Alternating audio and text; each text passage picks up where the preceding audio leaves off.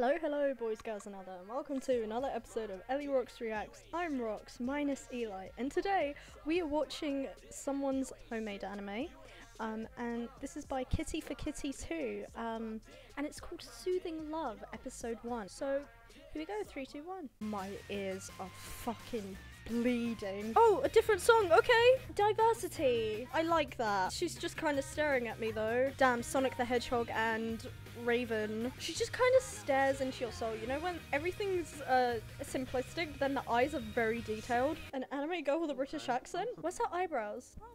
Wait, why was there a subtitle there just now? Is that actually her singing, the voice actress? That's very good. Make a singing channel. Don't voice act it. What's going on? I can't hear her. I can't hear her over the soundtrack. What the fuck is going on?